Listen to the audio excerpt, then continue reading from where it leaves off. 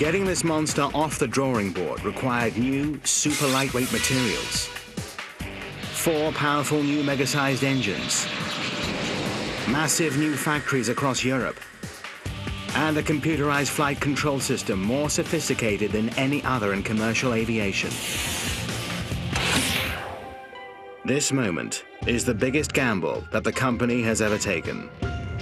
A $12 billion investment, the company's entire future, and the lives of future passengers all ride on the success of this historic test flight. Alongside the runway, a hush settles over the crowd as the megaplane comes into view. Gradually, it gathers speed, accelerating to reach its takeoff velocity of 269 kilometers per hour. Then, as it nears the end of the runway, the moment of truth. The massive nose tilts skyward.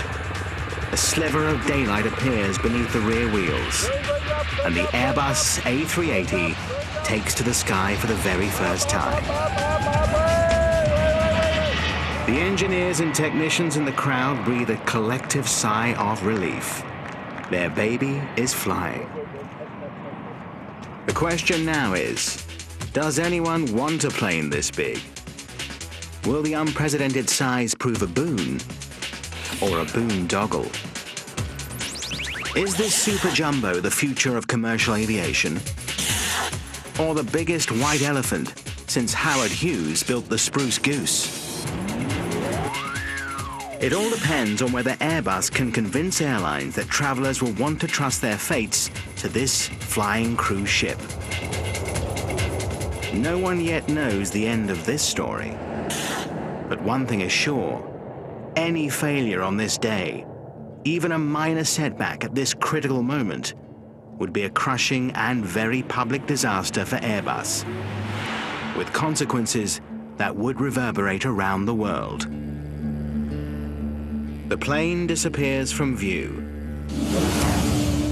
For the next 4 hours, while the flight crew puts this massive cruiser through its paces, the gathered crowd has little to do but wait, and perhaps reflect on the journey that brought them to this moment.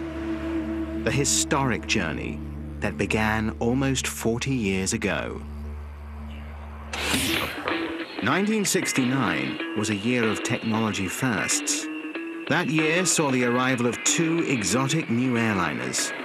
Boeing rolled out the 747, the first double-decker passenger plane, larger and heavier than any other. Powered by 4 Pratt & Whitney JT9D engines, providing a total of 186,000 pounds of thrust, the plane had enough oomph to carry more than 400 passengers and their baggage, more than double the capacity of the 707.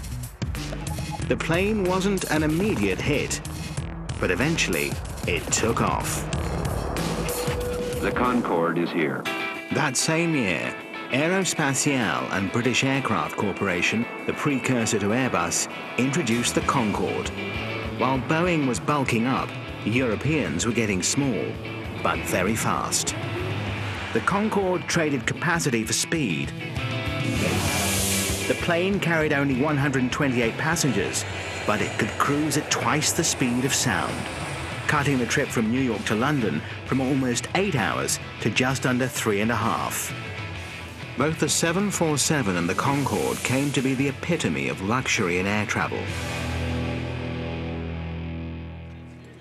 These 2 differing visions came to symbolize a fierce rivalry between American and European aerospace giants.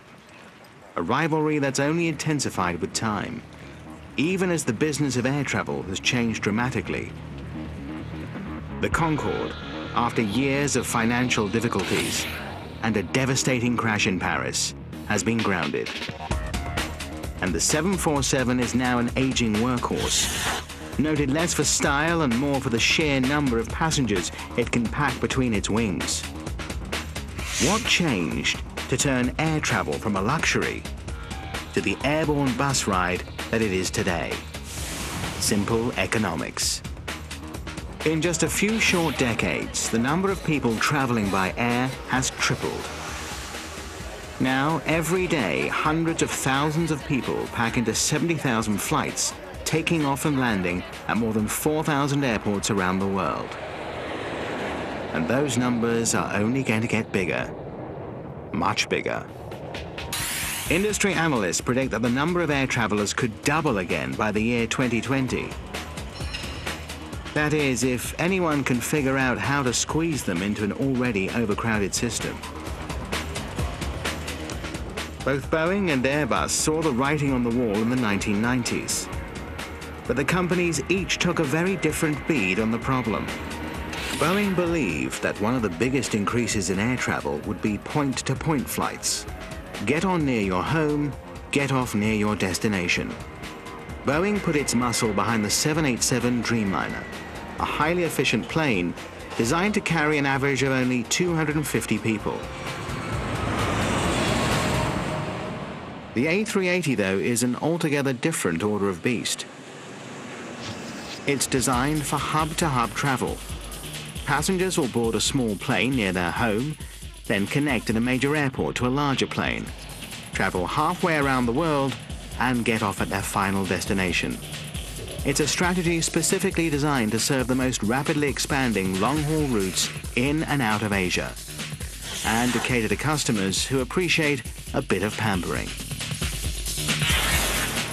The plane's sheer size, with 2 passenger decks, is large enough for both standard seating as well as more luxurious features, like a lounge, a high-end shop, 2 staircases, even a waterfall.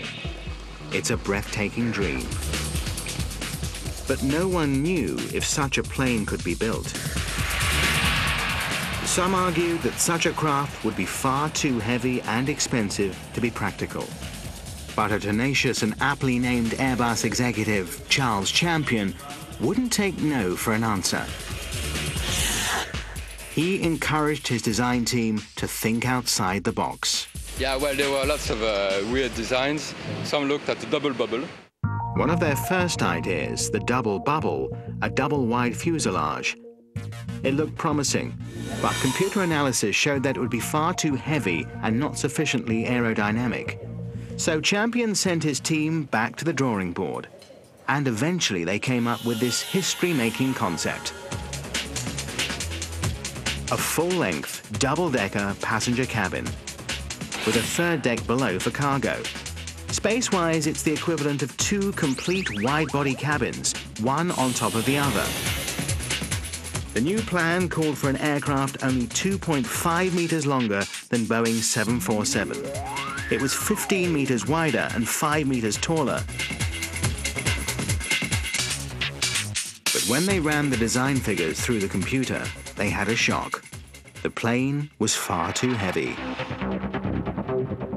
And we came up with horrid figures, saying, my God, this is the weight of the aircraft, doesn't work. So what we did immediately at the launch of the program, or 2-3 months afterwards, we launched a very strong challenge on the weight. The team set out to bring the base weight of the aircraft below 277 tons. That's only about 50% heavier than the 747. An ambitious goal for a plane designed to carry over 100 more passengers and their luggage halfway around the world. Unless Champion and his engineers could find the means to beat that target, the dream would die.